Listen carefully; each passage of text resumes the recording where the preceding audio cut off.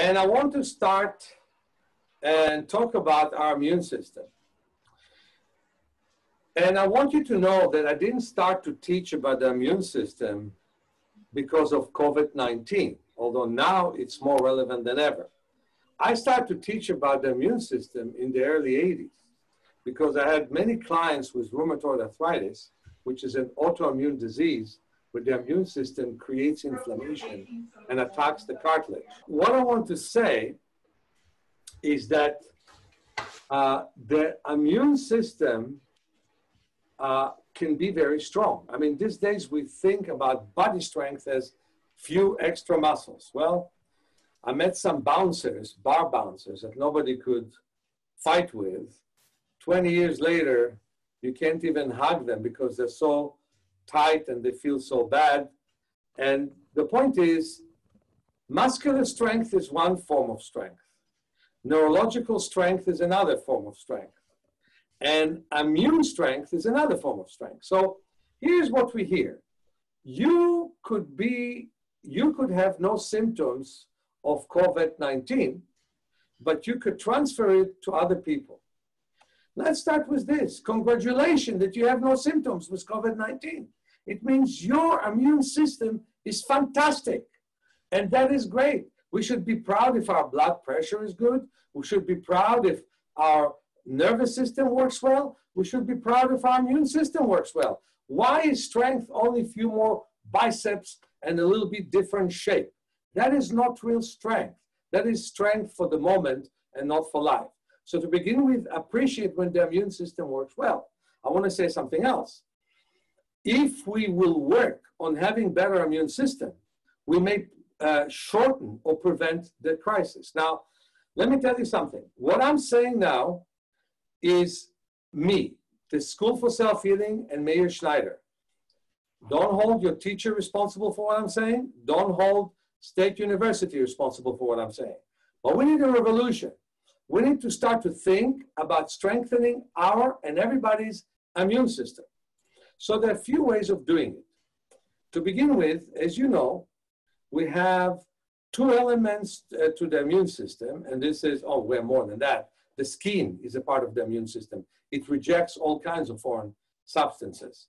And we have other things that help our immune system, and I won't bring it up. But the most known one are the three white blood cells, which you probably could read in all biology book, the leukocytes, right? The neutrophil, eosinophil, and the other phagocytes that we have, and we have the two lymph cells, which are the B cells and the T cells. So basically, the eosinophil is the most important part of this immune system, in my opinion. There's two kinds of immune system. The lymph is kind of old. It's between 5 and 20 years, but the blood is being formed all the time.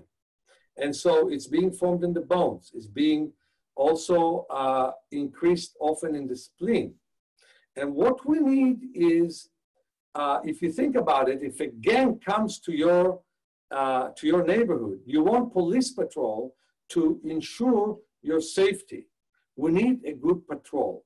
And how do we get it? We allow the immune system to work as good as possible. So the eosinophil and the basophil really need to do the work because the neutrophils are very good with bacteria.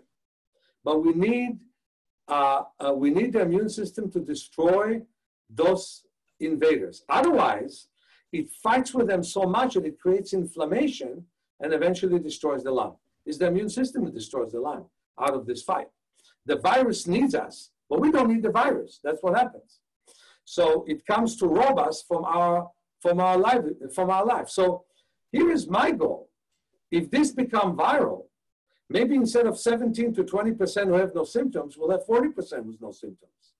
Maybe instead of 60% people with mild to severe symptoms, but not critical, we'll have about 80% of those, and we'll have, or let's say 60% of those, and we'll have 10% or 5% who will really need medical care, and maybe 1% under the ventilator. We do that, and we solve the problem, and maybe the epidemiologist will need to find another way to pay their rent and mortgage. So the point is, we want to strengthen our body. And we want to strengthen, first of all, our circulation. So if you want to strengthen your circulation, tap on your whole body, any way you can. I have a wonderful ball, which is kind of a bunger. I hit myself beautifully with this because it's a good, nice ball that is moving in this way, and I can hit myself very nicely. So tap and tap and tap and improve your circulation, and tap on your chest where the thymus gland is. Massage your neck very gently. Massage your head nicely, and tap on your back, and interlace your fingers and move the arms in rotating motion, and tap nicely on your legs, and then lie down. And Lars, I want you to see that I'm doing it correctly. Lie down. So what you may want to try to do, I'll try to give the verbal instructions as well. And so you may want to lie on your floor for a moment or a mat and do a few of these exercises. And what happens is, as you lie on your back, Meir is then massaging his left leg. He uses the sole of his foot to massage his right leg. Please speak loudly, Meir. So I'm massaging the inside of my right leg all the way to my pelvis, the front and the outside.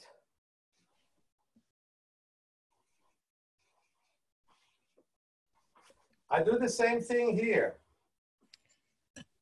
So basically, you're not doing this mechanically, you're doing it mechanically and bringing your passive attention to those places where you're touching, correct? Right, I'm rotating my other leg. So if with my right leg, I massage the left leg. Can you see my leg or no? Yes, they can, but not if they're lying on the floor. Okay.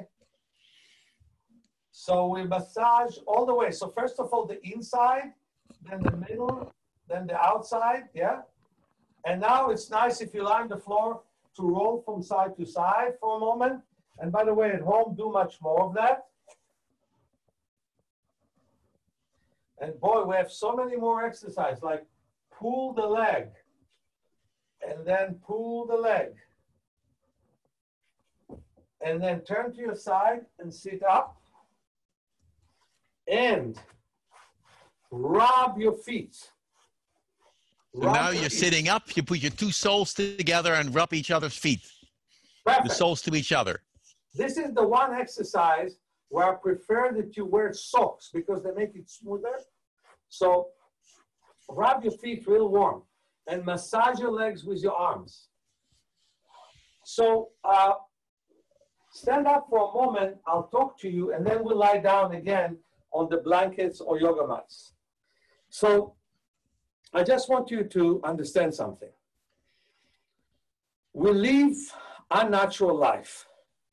And the unnatural life is that we live with an autonomic nervous system that is built for the jungle, but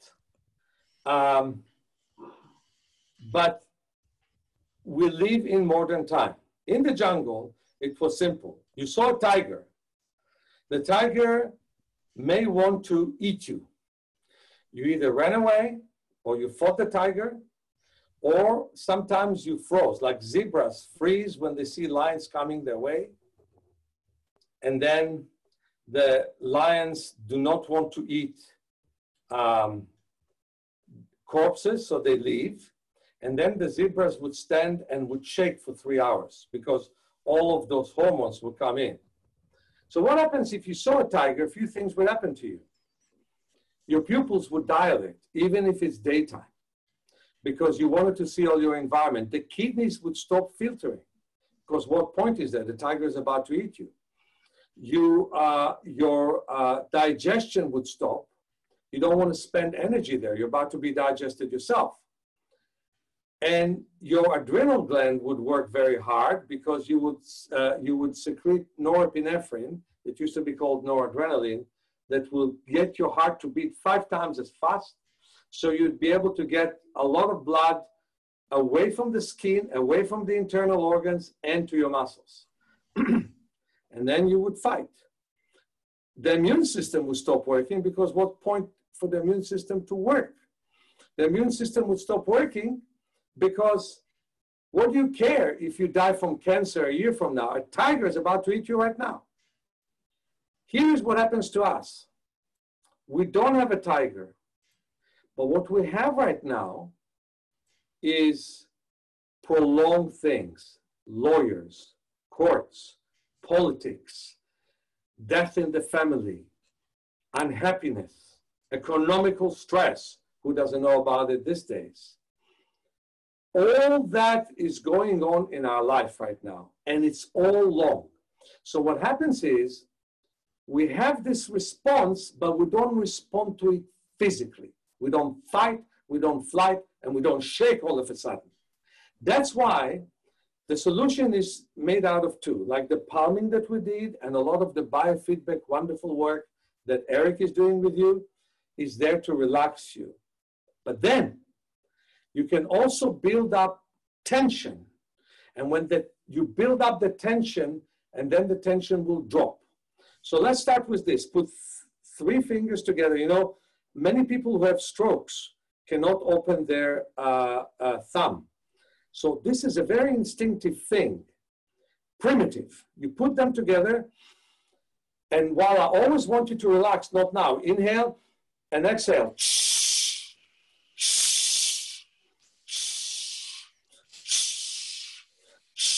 So for example, as you stand up, okay, bend down all the way as much as you can bend.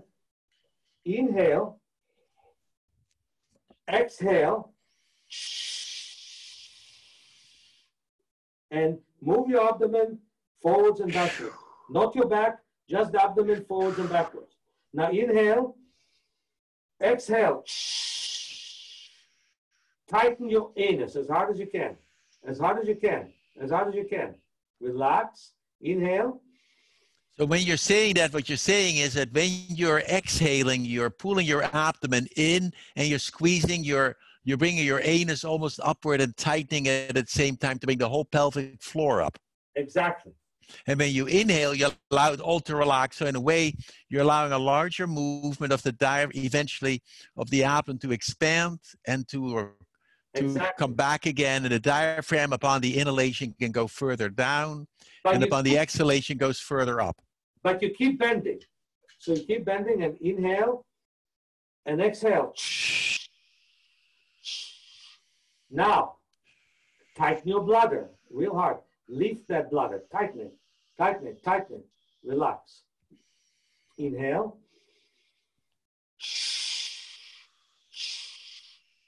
See if you can tighten your anus a bit more right now. And now see how much more you can bend. And slowly stand up. So now all of us, let's lie on the floor for a moment.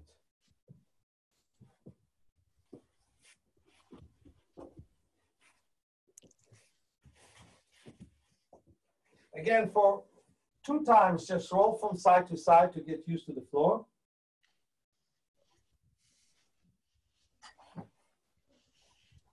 And now, put your thumb against 3 fingers. Normally, I want you to inhale and exhale through your nose, but not now. Now, I want you to inhale from your nose and exhale like a choo-choo train from your mouth. Inhale and exhale.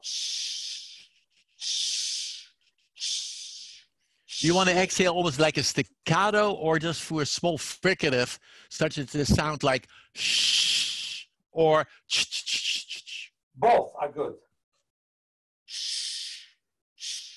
And now, lift your legs up without air, but not much up, just a little bit up. So you can really feel your abdominal muscles, providing you don't have a hernia. If you have a hernia, don't do that. Imagine it. But if you don't have a hernia, please lift and move your legs in rotating motion. Now bend your legs. Put your thumb against 3 fingers. Again, remember, we're building stress to its limit. Inhale. Squeeze your 3 fingers together and exhale. Hard. Stay with no air. Tighten your bladder. Tighten your bladder real hard as if you're about to go to the bathroom. Tighten. Relax. Tighten. Relax. Tighten. Relax. Inhale. Exhale. Men, lift your legs up. Women, tighten your vagina as hard as you can. As hard as you can. As hard as you can. And men, keep the legs up, but not all the way up. Otherwise, you're not making the right effort.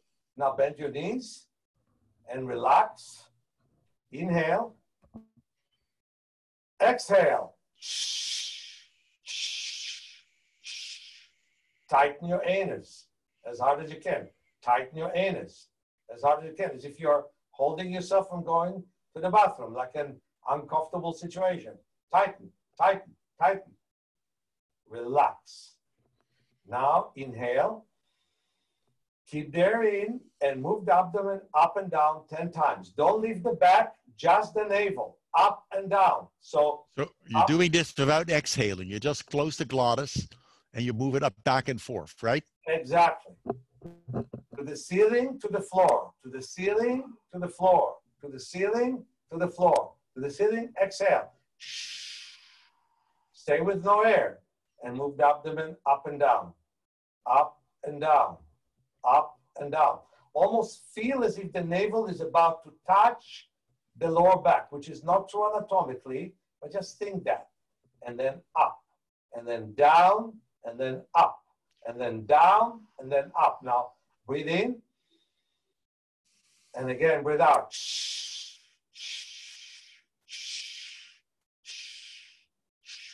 Now, push on the bladder as if you're about to pee. Push, push, push, as hard as you can. Push, push. That's why I sent you to the bathroom, yeah? Push, push, push, push, push. Relax. Inhale. Don't exhale. Puff your cheeks and keep the air in your mouth. Puff the cheeks and keep the air in your mouth. And now exhale.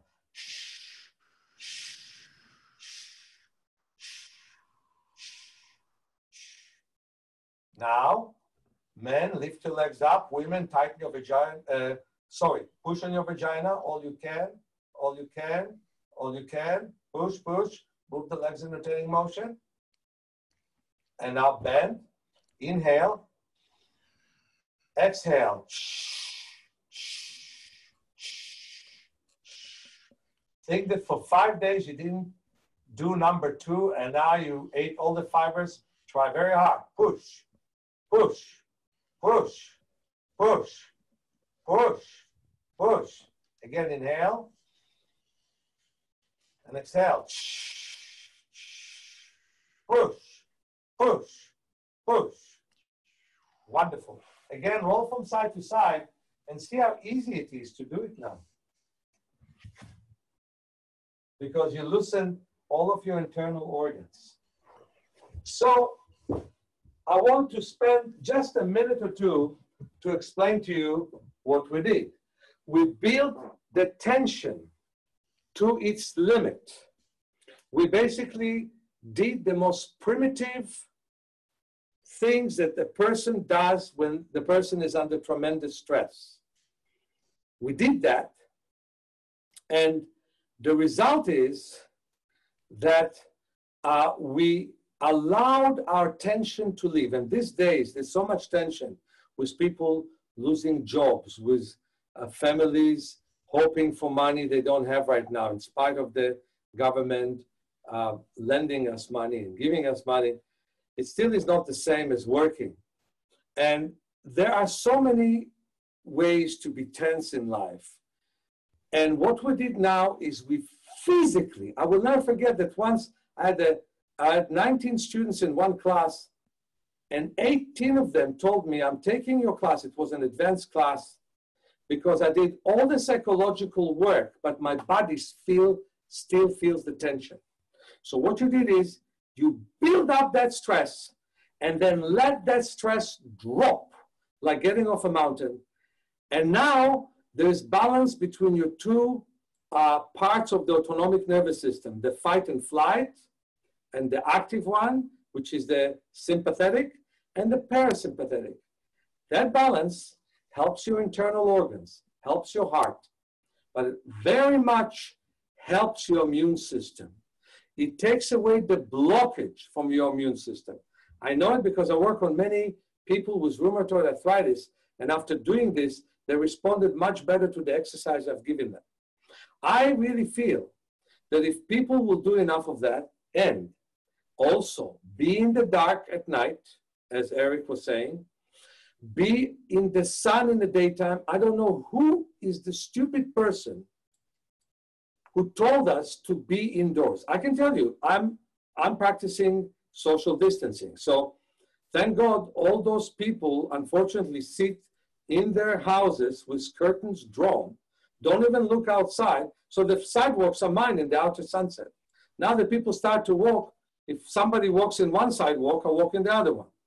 And if I'm in the park, I make sure that I'm not just 6 feet away from them or 2 meters. I'm about 3 meters or 9 feet away from them. I make sure that I'm far away from everyone. Even if I have to run in the ocean, and today I ran in the ocean and ran in the water to make sure I don't engage with anyone because everybody else is afraid to run in the cold water. So distancing, washing hands, I completely agree with everything. But feeling incapable, feeling vulnerable, that's the worst you can do for yourself. Instead, doing exercises to balance your autonomic nervous system that affects all the hormonal system that you have and will allow the white blood cells to recognize any virus, including the COVID-19 that unfortunately came to us because we killed so many wild animals and some people eat wild animals. That's something we should never be doing. By the way, the Bible was against it, which is very interesting. But we did that. So now we have that unknown virus, and that's the biggest problem. But even when they'll find a vaccine against it, it's going to be most likely, it could be something else, but most likely it's either going to be an evolved protein or the same virus in small quantity so you can respond to it. So the point is, you want to strengthen your system and to say to yourself, I have a strong system. You know, I heard today from someone that a person came with a cancer that a surgeon thought is operable. When he opened his abdomen and saw the cancer, he said it's unoperable, closed the abdomen, sent the person home, thought he will die. Well, the person saw him 4 years later, pretty healthy, and he said, your surgery saved me. So just because he believed in that, it saved him. Now the president believes in a drug, which is unproven to the doctors. The fact that he believes in it will make it work to some extent with many clients. I prefer we believe in some homeopathy that is not as harmful and doesn't have that many side effects. But let's go back to ourselves. Our faith in ourselves, our belief in ourselves, our strong capacity to balance ourselves is our key for having a good immune system. And Meir? Yeah, good. No, I think in a total support, it is the question we can ask, and I really want to thank you for making that point, that there are things we can do to mobilize our immune system. And there are many factors which don't mobilize, there are many factors which do. But the exercise you gave, for example, are ways by which you improve the whole lymph circulation, the lower abdomen, you improve the circulation, and also the breathing pattern you did was a way to increase the heart rate, that sympathetic activation, and then when you did a very slow exhalation to decrease the heart rate, which is a very powerful measure to bring autonomic balance back and strength. And I would really support that perspective. And so I really want to thank you so much for bringing these two pieces to the class. One, a remembrance that we are an organism based in our evolutionary history. We need to remember that, and we need to live in harmony with that.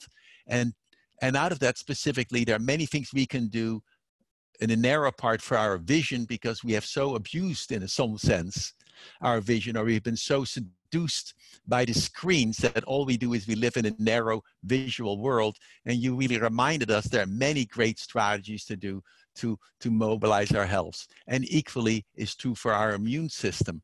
And before we finish, I thought I was going to show maybe 2 or 3 slides for an instance to summarize that. Wonderful. Okay, let me pull those up for a moment where they are. Let me get them. It will take me 1 sec to get my computer all lined up here. And here, I think we are almost. We'll start at this slide set here. And what you can all see for a moment is that for those who want to know more about Meir Schneider's work, he goes to the School of Self-Healing, etc. And then it's the School of Self-Healing, which is in San Francisco. His email is www.self-healing.org. I mean, he has multiple techniques, and his books are truly remarkable, pragmatic. They really are pragmatic about what you can do. It reminded me, your talk, that this weekend we wrote a little blog asking what are some factors by which you can optimize your immune system. And so I thought I was going to summarize those for everybody.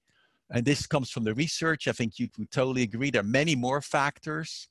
But remember, get adequate sleep. You need sleep because sleep is when you restore. It increases immune competence. Stress reduction is critical. If you're learning many stress management techniques, whether it's mindfulness, meditation, progressive relaxation, learning the tightness and letting go, on the slower breathing. The part of hope and optimism, you gave the example of the cancer patient, it's absolutely true. If you're hopeful, your immune system becomes more competent. It's not the only thing. And if you really get sick, I really do respirate. And if you get pneumonia, I respirate antibiotics. And I respirate the respirators and all that, the best medical care.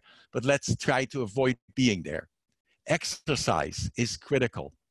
And I know you cited that and used that by walking on the ocean, beach, in the water, doing daily exercise. It really moves your whole circulation. You know, as people would say, is rest rusts. However, exercise should not be that to exhaustion. Eat lots of fruits and veggies. They have a lot of the flavonoids, which really help the immune system function perfectly. There's data to support that if every so often you do a short weekly fast, that means for 16 hours continuously, you don't eat anything that seems to enhance immune function. Then there are some vitamins that are associated with elderly people where there are controlled studies. So you take people in convalescent homes, older people, you give them either the vitamin or a placebo, and then they know that those who get a low dose of vitamin D, have fewer upper respiratory infections. Ideally, vitamin D you can get by going in the sun. It's much better. Equally, vitamin E, a very low dose, about 200 international units, seems to enhance the adaptive arm of the immune system. These are the 2 different arms. And also to reduce upper respiratory infections, while having a very low dose of zinc will tend to seem to reduce viral infections, but too much tends to suppress it. There's a possibility that vitamin C seems to be helpful, and then especially lots of fresh air, because if you're outside in fresh air, the concentration of the viruses, if you are exposed, are reduced. There's a very good suggestion now that that if at least one factor of getting mild or very severely sick is not just only the status of your immune system, it's also how big was that initial dose of the virus you got. If you got a very small dose, it's almost like a natural vaccination. So if you got a few of the viruses coming into you proportionally, they will start multiplying, but however, they're very few, so they take a while to really become a storm. And in that time, your body's immune system can be activated, if it is capable to do that, to develop its own antibodies and get rid of it.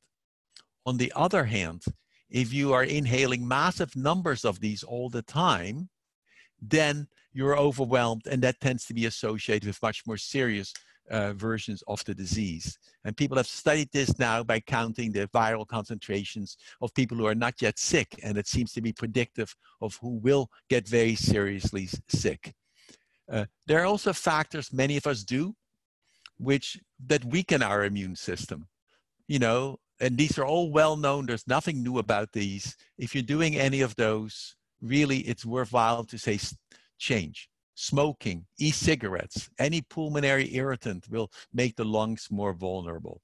Recycled air probably makes it worse because instead of getting rid of the bacteria or viruses in the building, it keeps circulating it around. It's almost like the Legionnaire's disease model. And this is probably the reason why, if you look at children, historically, when Meir was a little boy or I was a little boy, before there were vaccines, and you got childhood illnesses, but there was the most interesting observation. If the child, by accident, got infected in the playground by another child who was either a carrier or was sick, the child would go home, would get sick, but that version of the sickness often was very mild.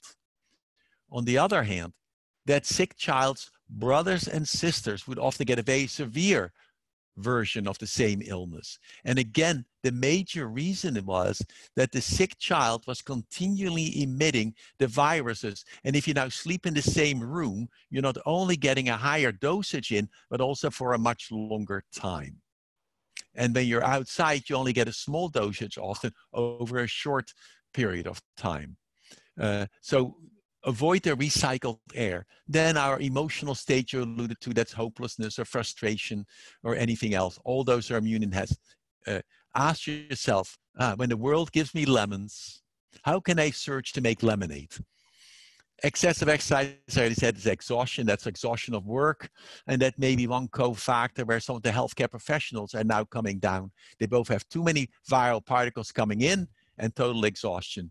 Then we know that obesity, excessive food intake is linked to lowering immune competence, consuming alcohol, sugars, and simple carbohydrates, and chronic stress. There are many others, but at least for now, I'll let that be. And so finally, I want to thank Meir. Erik, can I add something to what you said? We need to sleep well also. Yes. Not just sleep long, but sleep well. Pay attention that in New York, many people got the COVID-19 and pretty badly. New York, especially Manhattan, is a place where the light does not turn off, not at night. And people were even resistant when I told them to have double curtains. They said, it's not common in Manhattan. They like that light at night. No, we want to be in the dark at night and in the light in the daytime, to follow nature. That's so important. And I want to say one more thing. Everything that Erik said, I agree with. Stop smoking, anything that you smoke. This is the time to make those changes. It's going to make your life so much better. And the last but not least, I'm not very good with technology, but I'm sure that some of you, especially the young ones, are very good. Let's talk about another virus. Make this lecture that I gave viral. Make sure that everybody hears it. The chart that Erik gave and my exercises. Let's hope that that's going to lead to the fact that the epidemiologists will have less clients and we can all go back to work. Well, Meir, I want to thank you very much for your presentation. And so thank you.